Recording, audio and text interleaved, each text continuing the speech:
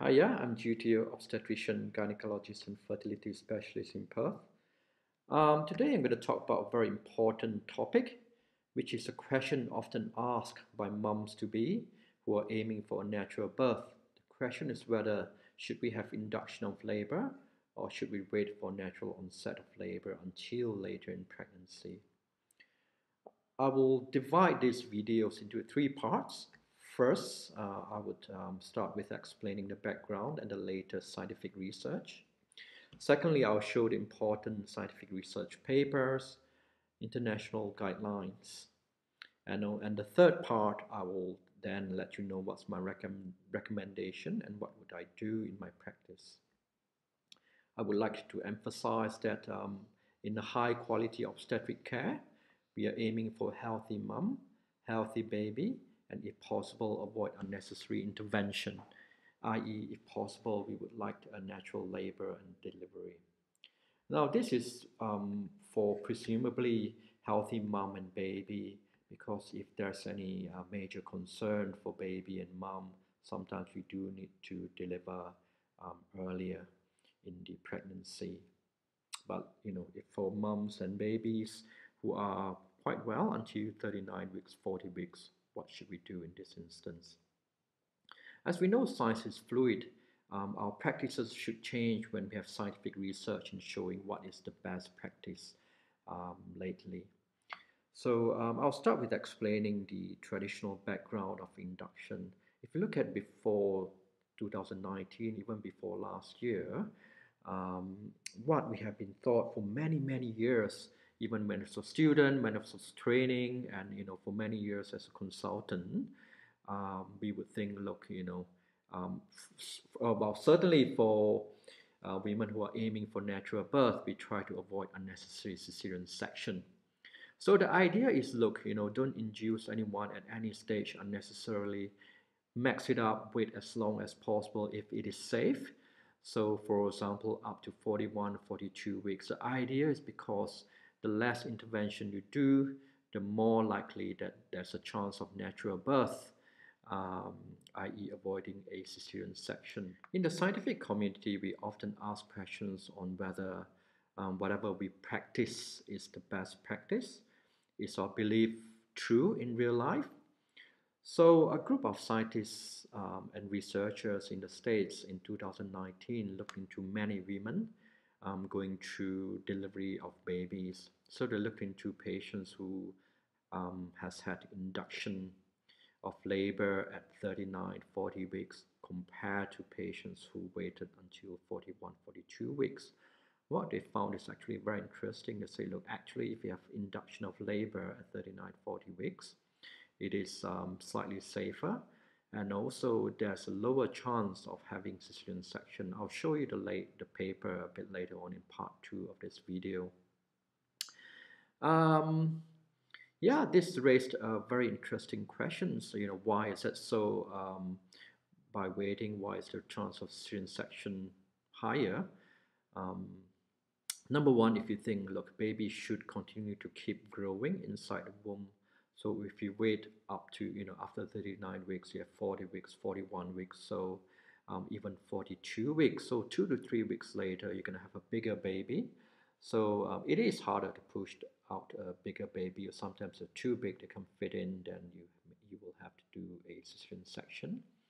And secondly, the placenta function as well perhaps continue to drop after 40 weeks. So placenta is very important because it does nourish the baby, gives baby all the nutrients that babies need. So up to a stage that the function starts to decline and they don't work as well.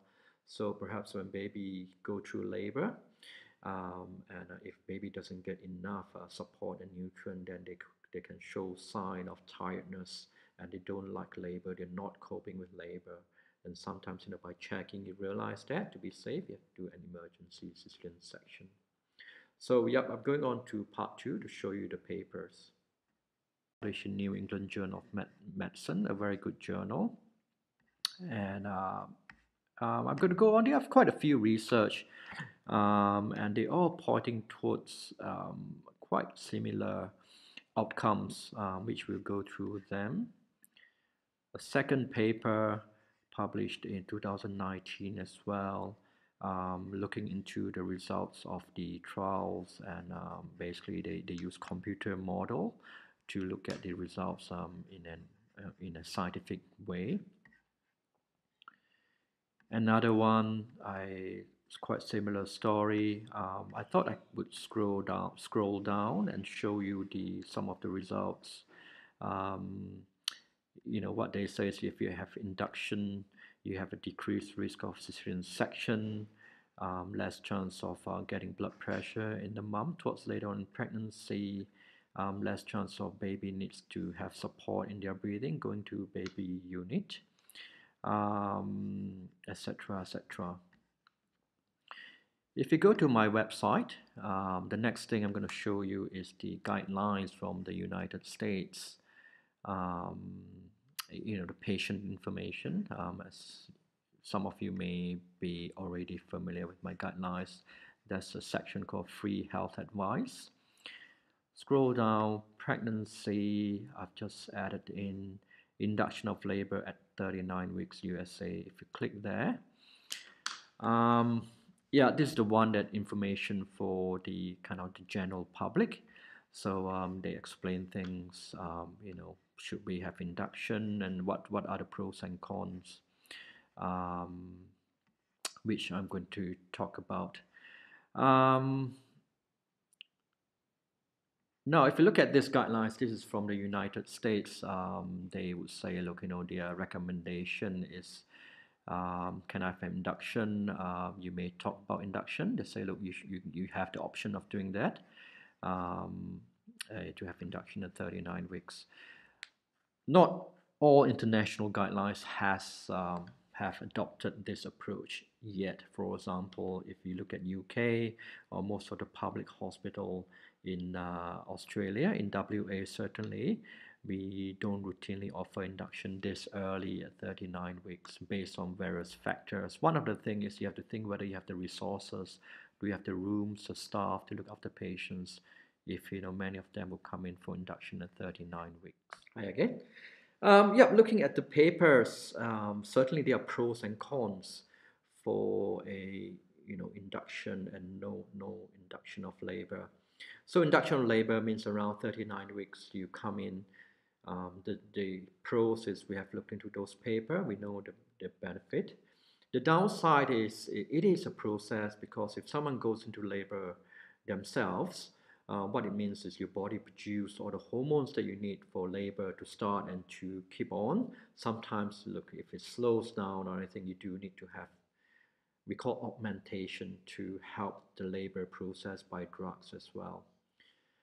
But let's say, look, we decide to induce at 39 weeks. There's a process. The hormones usually produced by the body naturally. We will give it from outside.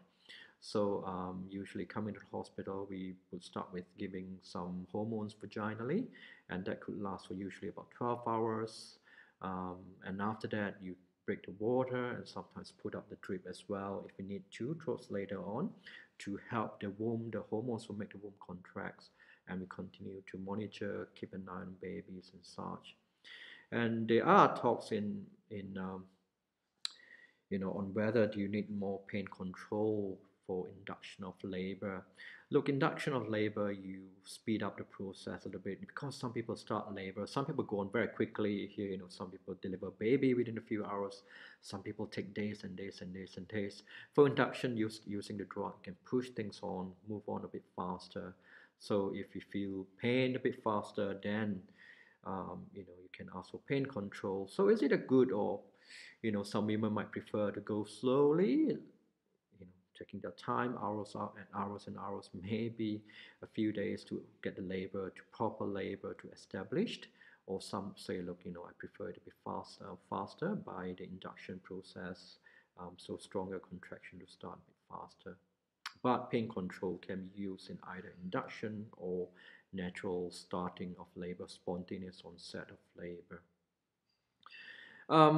Yeah, in summary, pros, we have seen, less chance of cesarean section, and perhaps maybe slightly safer. Most patients are fine, by the way. but it does show that it does improve chance of natural birth. And the downside is artificial, a bit more intervention. You have to come into the hospital to start the process rather than naturally starting it. Now, part three of the this video. What do I do? What's my recommendation? If I have patients, all my patients fit and healthy, 39, 40 weeks, I do discuss, I go with a United States recommendation. I discuss the pros and cons, and like all my other practices, I do offer patients the options. And we knowing that the risk slightly increase of risk of pregnancy is very slowly increasing after 35 years old towards 40 years old. So yeah, we look into the pros and cons, making plans and take it from there for all my patients. They have a choice, they have the options. Patients around 40 years old and above, I do advise delivery before 40 weeks because there are suggestions scientifically that the placenta of patients at 40 years old or above or nearly 40, the function is, when you're 39 years old, the function is as good as someone much younger at the placenta stage of 41 to 42 weeks. So really at 39, 40 weeks for women in higher age group, 40 and above or around 40, the placenta actually, at 39, they're functioning, is starting to decline significantly. So based on this, if, around 40 and above, I do recommend to say, look, perhaps not wait after your due date, but younger patients, depending on the stories we have, I do offer patients as much choice as we can. That's about it for today. Okay, goodbye.